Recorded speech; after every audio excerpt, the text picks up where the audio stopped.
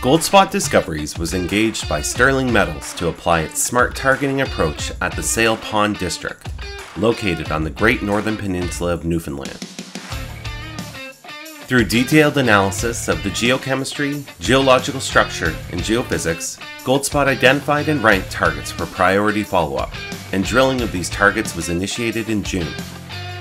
The trend associated with these targets stretches over two distinct zones covering more than 12 kilometers. Using -1, GoldSpot geophysicists completed an inversion and identified distinct and unique signatures that correlated with soil anomaly. The targeting initially provided by GoldSpot allowed Sterling Metals' technical team to create a refined model, which led them to Discovery Hole 18.